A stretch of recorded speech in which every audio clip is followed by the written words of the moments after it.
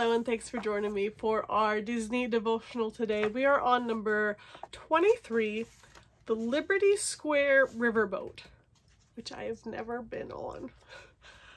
Okay, so here we go. The next attraction is also a part of Liberty Square, as its name implies, and you even board it in Liberty Square, but you actually travel through Frontierland as well on this ride. The entrance is right when you come off of the Haunted Mansion.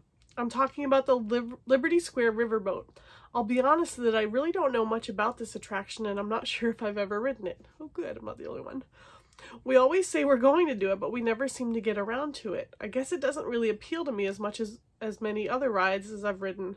Plenty of boats like it before, even here in my own hometown of Nashville, Tennessee. It's another one of those rides that I'd be glad to do if I had plenty of time or days at the Magic Kingdom, but that's not usually the case. I'm going to really try and give it a shot next time. With as many times as we've been to Walt Disney World, I need to be able to say I've tried every ride, except for those awful teacups. There are actually not a whole lot of fun facts out there about this riverboat that I've been able to discover. It has been open since day 1 in Walt Disney World and Disneyland. Actually, it technically opened day 2 in Florida, as it didn't sail on opening day. The Disneyland version is called the Mark Twain Riverboat, but it's pretty much the same thing. The Walt Disney World actual boat is called the Liberty Belle. Belle is spelled B-E-L-L-E, and has a maximum capacity of 450. Sometimes a lucky family is chosen to ride in the captain's quarters with the captain himself. Otherwise, there are 3 decks to choose from where you can sit, relax, and enjoy the ride. It lasts around 17 minutes and takes a 1-loop half-mile trip around Tom Sawyer Island. It is well known that Walt Disney himself loved these riverboats. When money for the original riverboat ride at Disneyland dried up, Walt finished the building project with his own money. The original ship at Walt Disney World was called the Admiral Joe Fowler, but in late 1980, it suffered accidental damage while being moved by crane for routine maintenance and wasn't able to be repaired. The Liberty Belle replaced it and still sails today.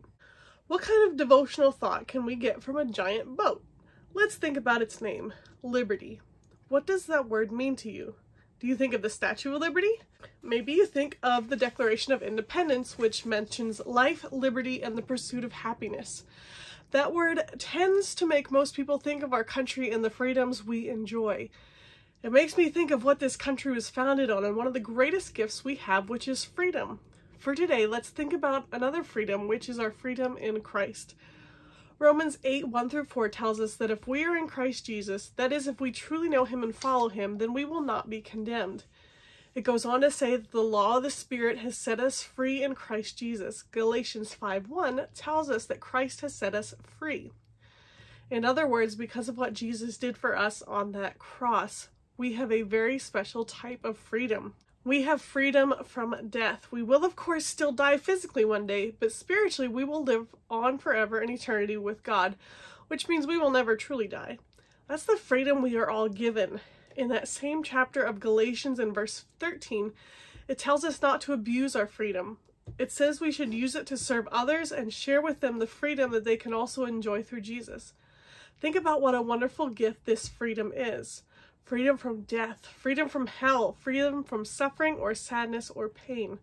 Those freedoms are coming, and one day we can all enjoy them. If you ever get to ride the giant Liberty Belle riverboat, think about that word.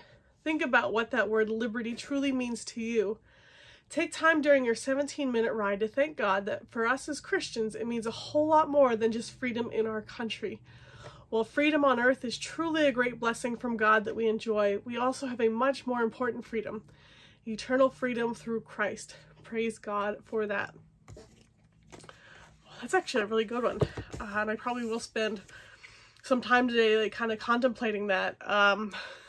Actually, if you haven't noticed before, I do have a tattoo on my arm there. It says, "Free indeed. Whom the sun sets free is free indeed." So I love that word. Like freedom, and it almost has like just a physical, I don't want to say like lightness to it, but just, yeah. I'll leave it to you to contemplate the word on your own today. But thank you for joining me for that today, and I'll see you next time. Bye.